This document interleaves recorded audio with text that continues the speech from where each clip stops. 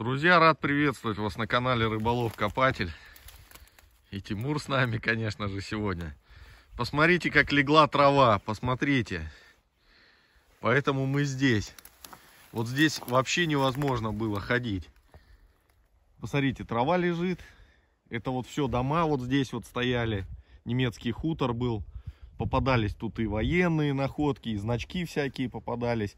Вот по этой дороге тоже. И марки серебряные тут были, что тут только не было. Я нормальный парень, но есть фетиш у меня. Я обожаю ездить в ебеня. По старой дороге двигаюсь. И пуговка со львом выскакивает.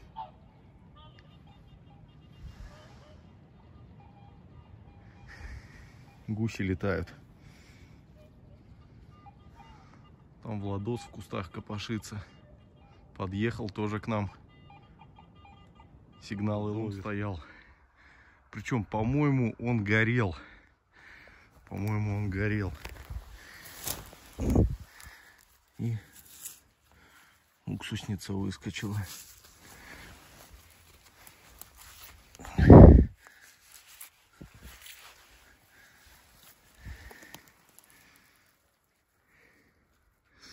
Причем у них сразу было предусмотрено то, что система горлышка таковым образом сделана, что по капельке оттуда, короче, так кап-кап-кап-кап-кап, а не сразу лилось все.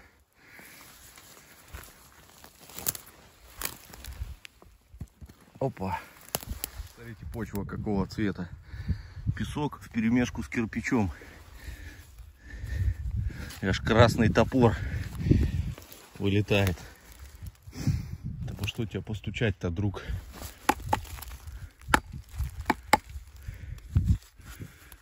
Хорошо устал он.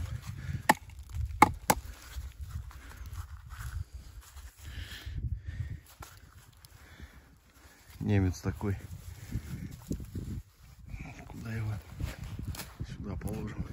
Тимуру место не нравится. Мается, ходит. А я покручусь еще на этой полянке. Что-то цветное звенело.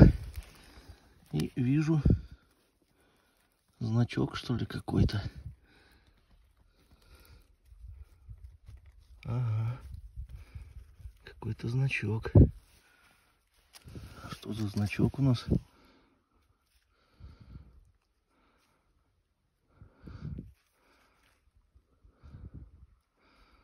Интересно.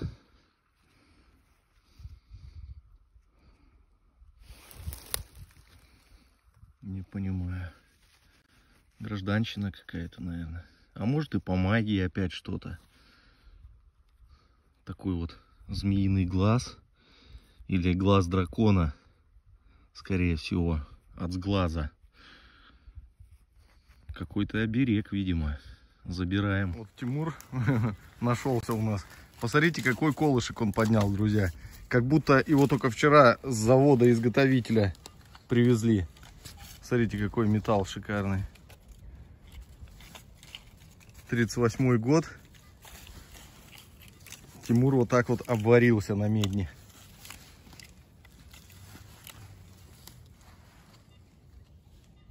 Здорово.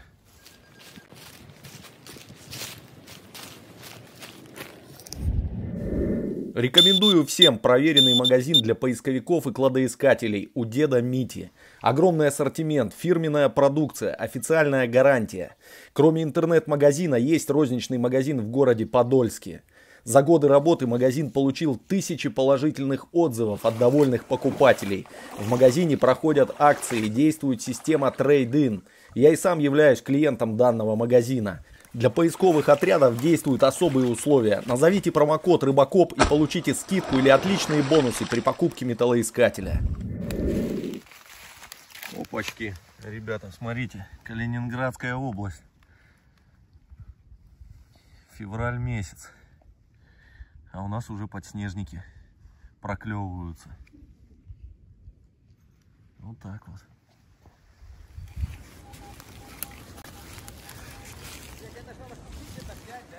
Ну,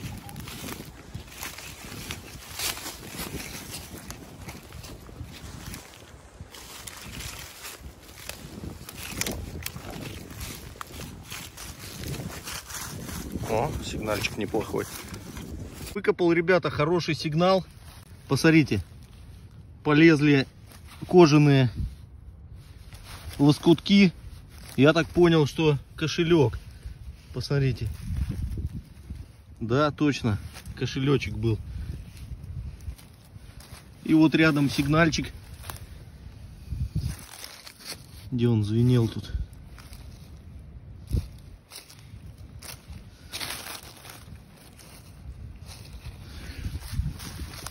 Потерялся. Тут сигнальчик, и что-то такое бачком золотым начало поманивать.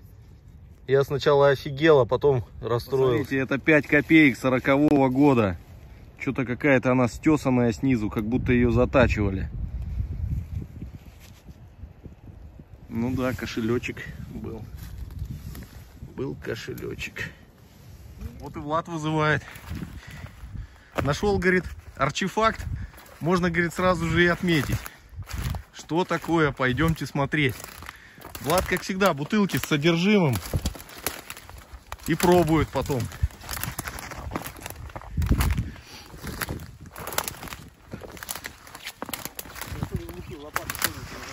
Алкоголь, думаешь, вот, не? Видишь, уже перерублено. Опачки. Хлобысь. Бабера какая-то. Барбекура. Ойл какой-то. Ойл. Масло, наверное, не? И оно вон, посмотрите, друзья. Сейчас всадим, сейчас.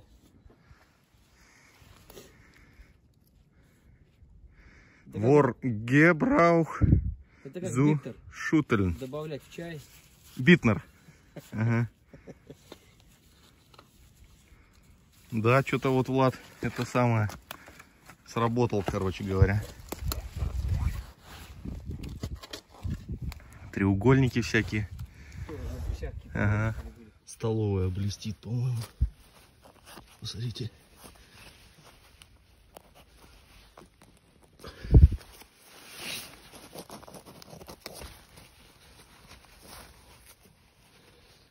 Ложечка.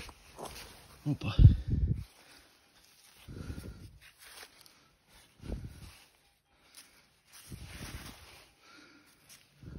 Нержавейка, что ли? Что пишут? Ростфрай. И что-то непонятное. По ложкам пошла, вилкам отработка. Перешли в такой благородный лесок. Цветные сигналы пошли. Влад звонил. Трехмарочник поднял. Скоро подойдем, посмотрим. Конинка вот цветная. Цветной сигнал и обод подшлемника.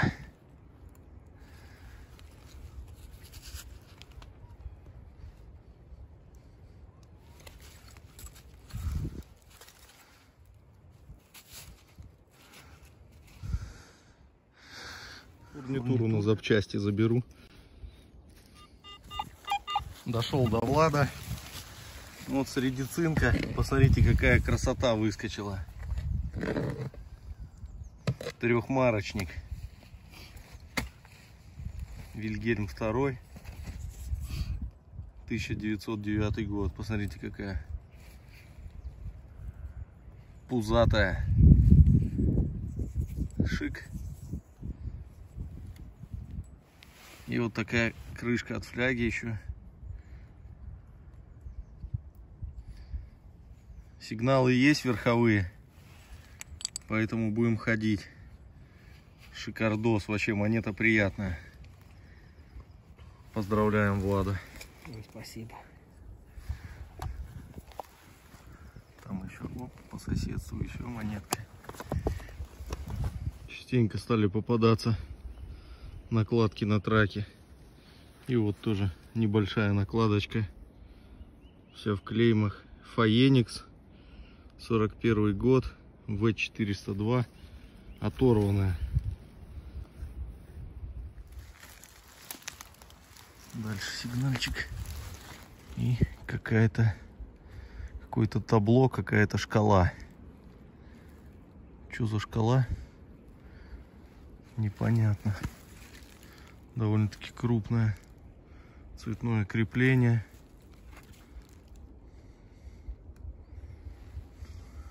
Сейчас чуть почищу, посмотрим. Значения довольно-таки большие. 500, 650. Что это такое? А начинается с 300, кстати говоря. Может, это от самолета, спидометр какой-нибудь, ребят. Кто его знает. Видите, тут подшипник, по-моему, какой-то. Какой-то подшипник, по-моему. Но я не вижу никаких этих надписей больше. Потом ее надо будет обязательно проверить дозиметром. Может, тут нанесена светомасса постоянного действия, содержащая соль и радия, не дай бог. Смотрите, ребят, колодец какой был. Камнем выложен, булыганом каким.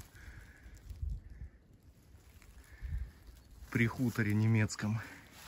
Сразу фильм «Звонок» вспоминается. Под деревом буквально. Алюминиевая вилка попалась. Жаль, не Люфтваффе, но немецкая. 39-й год, он же 39-й регион, Калининград. Следы подозрительные наблюдаю здесь. Охотники есть в аудитории у нас. Посмотрите, не сильно ли подушки большие для собаки? Как вы думаете?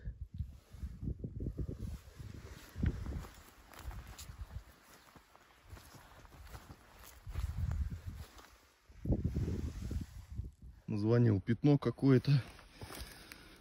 Начал копать подковы, запчасти от телеги. Какая-то цветная пластинка.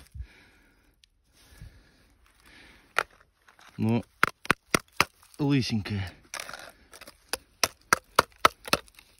Какая-то набоечка была. Пока цветного больше ничего, но железо это лезет. Докопаю, посмотрим. Ну вот, топор выскочил. Еще один немец. Копаем дальше. Друзья, ну все, нагулялись сегодня. Что-то ветер разгуливается, нешуточный. Снимаемся домой. Спасибо всем за просмотр, конечно же. И до новых встреч.